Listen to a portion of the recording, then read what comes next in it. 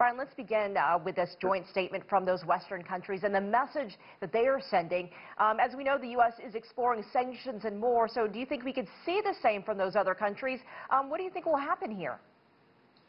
Yes, I think unfortunately, and in violation of international law and in violation of earlier handover agreements between Britain and China, between Britain and the People's Republic of China, the United States is trying to pull together an international united front to interfere, to blatantly interfere in China's internal affairs, and to use the events in Hong Kong as a pretext to impose new anti-China measures in numerous countries. And again, it's part of the new Cold War, sadly, tragically, I would say. But yes, the United States is spearheading this effort. I think the other countries, minus U.S. pressure, would not be going down this road. They would prefer, in fact, to have normal and good relations with China. Hong Kong is not at the top of their agenda. This is a U.S. operation. You know, so many multinational companies have offices or have based their operations in Asia in Hong Kong. So looking at it from an economics and business angle, and with Hong Kong potentially losing its special trade status with the United States, you know, American companies, a lot of American companies are against this move. What is likely to happen there?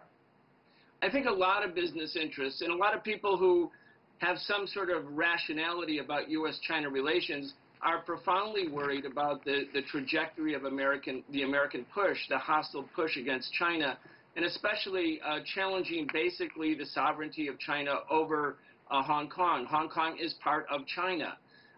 The business interests don't want this because it hurts them. It hurts their own interest to be able to do commercial activity in Hong Kong and perhaps even in the mainland.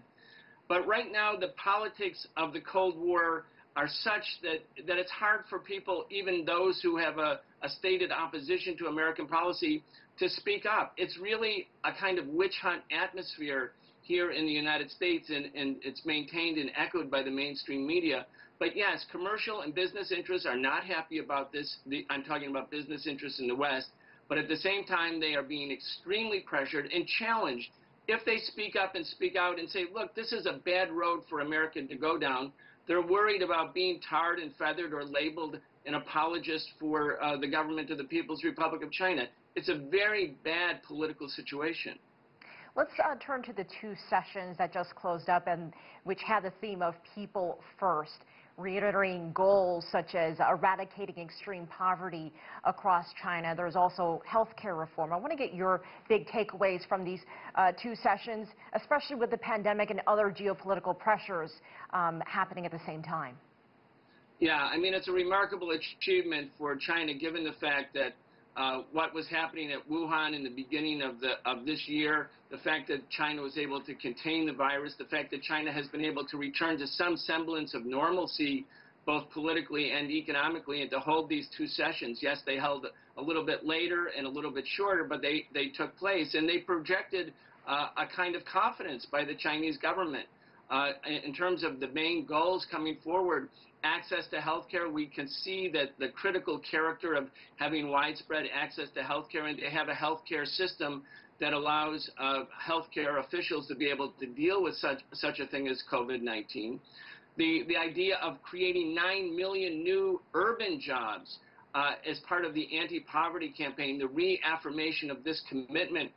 China has in the past 40 years lifted 850 million people out of dire poverty. That's the greatest anti-poverty experiment and achievement in human history by all countries, and that's recognized by international authorities. These were some of the basic themes of the NPC, and of course getting ready for the new economic plan that talks about the energy transition, the need for the Chinese economy and the world economy to transition to other energy sources. Of course, these are big challenges, but I think the NPC demonstrated a lot of confidence and vision going forward. Brian Becker, as always, great to hear your take. Thanks for joining us.